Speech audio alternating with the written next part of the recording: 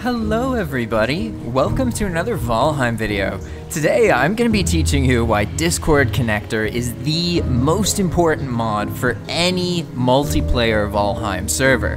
In this video, I'll show you how to make your server push all in-game shouts to Discord. I'll even show you how to set up a custom channel, do the webhook in Discord, and make it so when a player logs in, logs out, or dies, it shows up. You'll even be able to make this little player log, which tells you exactly who is playing online, when the people play, and when they die. It is absolutely incredible. Before, you need to tell other people that you're on the server. But now, you just be on the server, die, play stuff, talk, and then other people know. You see this conversation here? This is with two of the current players, Ingmund Ash and Alex Hu. They have both given me their permission to share their names and everything and show you this. And then you can see this output to Discord. And it's not just shouts. You'll also get notifications when people die. There we go, I'm no more. And as soon as I respond, boom, look at that. JP Valheim is overwhelmed and falls under the onslaught. Skull icons. I died at 1:05 p.m. on March 23rd on Saturday. If you've ever worked with a server before, you might start to be grappling why I'm really telling you this mod is the best mod. What mod makes the game better without the clients having to even install it? That almost sounds like it shouldn't exist, and that's why I'm telling you. Discord connector is the best mod for Valheim multiplayer servers. Now, don't get me wrong, if you play on single player, or you just play with like one other person, then this mod isn't gonna be that useful. Okay, actually, that's not even true. It's gonna log everything you do. It's gonna put a whole history in Discord of every time you played and died and everything. That's amazing. Even then, it's still useful. You see what I mean? But let's act like the logs aren't useful. Well, in that case, the single player people might not get the true benefit, because the true benefit is that on a multiplayer server, there's people who want to play together. But then when they log in, nobody else is online, right? So they have to tell other people. What if that step is just removed? It's all automated. That's what Discord connector does. And I've been itching to make a video about this, just to show you everything you need to set this up, because it's one of those things that is really worth doing. It's going to enable the players of the server to play together more often, and they won't even need to install it. Now that you have a solid grasp of why this is so important, let's get into how to actually configure everything yourself. Because it took me a while to learn how to do this, and I want to make the process as easy as possible for you, because I really believe in the power of this mod. Download the Discord connector mod from your preferred source. I usually use Thunderstore. And then within that download file, you will find 4.dll files. And the installation is a little bit different because this is a server-side mod, not a client-side mod. So you don't even need to put it on your own computer. You just need to put it on your server. I'm going to show you how I do it with the server host provider that I use, but you may use a different server host, or you may use your own dedicated server, like a different computer you have lying around. In all of those cases, this will also work. It just means that the file will be put in a different place, okay? If you do use a dedicated server host, you have to make sure that you pick a host that has BepInEx servers. That's going to make the process a lot easier. They have everything pretty much set up for you. So if you use Zap, then you would select this one here. And if you already have a Valheim server with Zap, you can flip it to the BepInEx version and go back and forth really easily. To do so, go down to Settings and then Games here. And then just click this Change Slot Price button. It's going to be the same slot price, and then it'll add it here. And then you just have to click one of these buttons, and that'll activate the current version of Valheim on the server. Don't worry, because just because you have the BepInEx server, it doesn't mean people need BepInEx. you can still have regular vanilla players log onto your server and they won't even know it's a BepInEx server. In my case, to access the server, I use File Exchange. You can usually get the information from your server host provider of your choice, and if you were just using your own local server or another computer, then you can just browse it manually. What you're gonna do is look in the Valheim BepInEx Linux section. If you have never started the server before, you would actually want to start the server and then turn it off to get it to generate the BepInEx files. You can find those files by going to BepInEx and then config here. This server already exists, so it has a lot more config files, but when you first start, this is going to be the only config file here. And there's actually one really important setting that I'm going to show you, because in my case, this setting stopped all mods from working, and once I flipped this setting, then everything worked. I'm not going to pretend like I know exactly what this does, but I will tell you none of the mods worked before, and then changing these two settings made them all work. The first is under chain loader. If enabled, hides the BepInEx manager game object from Unity. This is defaulted to set to false, but for some reason in my server's case, that basically stops it from loading everything. So I had to set this to true. The next setting I also changed was under logging.console, and this is if enabled will prevent closing the console. And I set this to true. Either way, one of these two things fixed the problem. So if you're having issues, consider setting these values to true, okay? You'll launch your BepInEx, it'll generate this config, you'll adjust this as needed, which is just doing what I just showed you, and then you'll be able to actually add some plugins. Because you've launched BepInEx, you'll find that there's also this plugins folder here, and this is where you put all of the DLL files. And that's where we'll take the files that we download from our mod preference, Thunderstore in this case, for Discord connector, which are these 4 files here, and then I'll paste them on my desktop.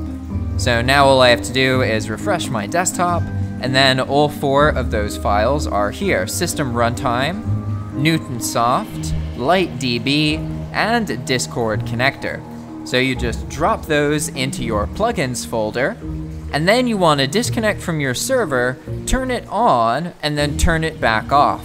That's going to generate the config files, which is the bulk of what we're going to be working with. And you'll find that there's a whole bunch of configs under the folder Games NWest Valheim Discord connector. But before we can configure any of these, we need to set up our Discord webhook. To do this, you'll need some kind of Discord server or a spot on a Discord server so that you can create a channel. Create your channel and name it, and then it'll show up on the left here. Go to Edit Channel, and then go down to Integrations. You'll see this thing called a webhook. Create a webhook. We're gonna call it Tutorial Hook. Nice.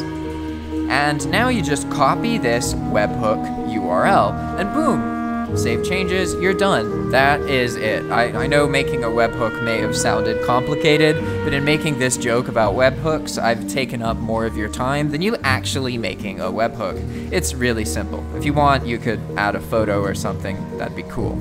And you have to do that because you need to tell Discord connector where to push the messages to, right? So how is it gonna know that? Well, that's the webhook. And we'll start with the main Discord connector config. So let's edit this now. There's actually 2 places that you can plug in a webhook. The first is the primary URL, and then is the secondary URL. I actually encourage you to set up 2 webhooks. The reason for this is because you can have one channel that's for talking, that shows everything people say, and then you can have another channel that's to quickly look at and see who is on the server and how many people are playing. Add the first webhook here to your primary URL, and then the second webhook here to this URL. If you're only using one webhook, then leave the secondary webhook URL field blank. I'm going to show you how to set things up exactly as I have them set up, You'll have to learn more about these config files yourself if you want to set something else up. Underneath the primary webhook link, you need to specify which events to send there. I would recommend doing player join, player leave, player shout, player ping, and player death. This is the live server chat channel, which will show what people are saying and also show when they die and if they log out or log in. Next, we have the events that we want to show in the secondary channel. The next setting to change is to use embeds in the messages. This just makes them look a bit easier to read, so I recommend you use it. And then everything else can be just left at the default setting, except the very last one here, send non-player shouts to Discord. This one you probably want to set to true, because if you don't set this, then anyone who's like an admin just won't show up in Discord. And with that, you'll save that config file. And now we'll move on to some of the other configs. I personally like it when I can clearly see what's happening without having to read anything. So that's why I like this server status. I can see here, one of these heart icons means somebody logged in, the skull means somebody died, and then a heart break icon means somebody logged off. So you can see a player logged in, a player logged in, a player logged in, and then I died. You can see that very easily. So I'll show you how to set all of this up. This feature here, where it shows the active players, is part of something in the mod called the leaderboards. The leaderboards are down here. They have their own config file. There's a lot more you can do with the leaderboards. I'm gonna ignore all of that, and I'm just gonna focus on this active players announcement. As a server manager, being able to see at a glance exactly when people are online, how often they logged online for weeks is insanely useful. So to enable that, we're gonna set this first value to true. Enable or disable the active players announcement being sent to Discord. Then this next value, I make it 10 minutes. So every 10 minutes, the server will say, this many players are on me. And then I enable this one here, enable or disable currently online players, but then I disable everything else. So no unique online players, no for the past week, and no for the past time. Really matters is just showing the person logged in at this time, they logged out at that time, and they died at that time. So now that we've set up this, we can save this file. At this point, we've configured this part here, the active players message. This will start showing up. But we haven't changed any of these death messages, and we haven't added the icons that make the log easier to understand at a glance. All of those are handled in this config file here, Discord connector-messages. This contains all the different text that is going to get added to the shouts and sent to Discord. If you noticed earlier, there's actually some flavor text here. It doesn't just say JP Valheim says thanks, Ingman Dash says no problem. It says JP Valheim stubs their toe and shouts, Ingman Dash tries to calm the situation and says, JP Valheim stares for a moment before responding. This is comedic. It's literally there just to make this weird flavor text that sometimes doesn't work, but at other times works really well and is hilarious. This is the file that sets all of that up. But before I distract you with all these different possibilities, let's get to the core of the file, what you really need to understand. I personally ignore all of the event notifications, and I don't worry about that at all. Don't worry about the leading board message thing because we already set up the active player part, so we're done with leaderboards. I only focus on the messages player section. So you can see here, we can set the message that's sent when the player joins the server, when the player dies, when the player leaves the server, when the player pings the map, when a player shouts. There's this whole player first section, but you can just ignore that for now. Don't worry about that. Just focus on this section, the messages. And I understand that it probably seems a bit confusing because there's all of this text. So for clarity's sake, I'm gonna break this up in another program. There we go. Now you might have a bit of a better sense of what's happening here. We have the death messages that can get sent, and it'll put the player name, and then it'll add some custom flavor text, and we add these skull icons here. I found that it works well to have the icon before and afterwards. When you look over, you can immediately see, okay, that person died. Whereas without this, it's kind of hard to tell the difference between the players speaking and the players dying because it's all text. So I strongly encourage you to add icons to deaths, logins, and logouts because it makes them easy to distinguish. It's actually quite simple. It's just a list of phrases separated by a semicolon.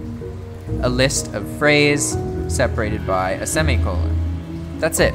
Over and over and over again. The semicolon tells the program to kind of pick from one of them. So you can say this one, or this one, or this one, or this one, etc., etc., etc. You can see that the server said JP Valheim is overwhelmed and falls under the onslaught, but then here, if you actually look at that line, it just says player name is overwhelmed and falls under the onslaught.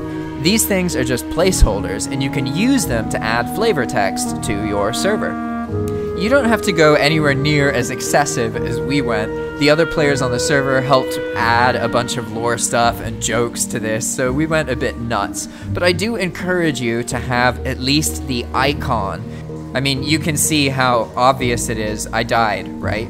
You can just immediately see the skull, you know I died. You scroll down, nobody else has died. You know that immediately. That's pretty useful. And that's actually it as far as configs go. You don't really need to mess with the toggles or the variables that much. It's probably going to work.